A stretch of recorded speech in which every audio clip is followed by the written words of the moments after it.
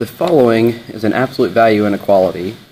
It solves similarly to the one that was greater than, but you notice this is the absolute value less than.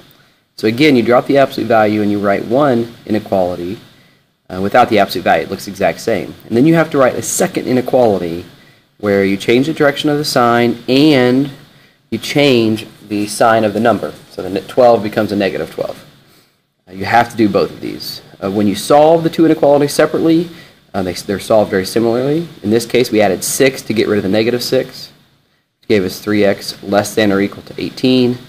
Then we have to divide both sides by 3 to get x less than or equal to 6. We go solve the other one. Again, we're going to add 6 to both sides, giving us 3x greater than or equal to a negative 6. Divide by 3, and we have negative 2. Again, because this was a less than or equal to, it's an and inequality.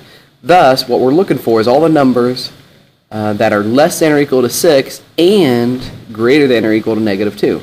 So we plot both of those points as cutoff points. The negative 2, it's going to be a closed circle at negative 2 and a closed circle at 6.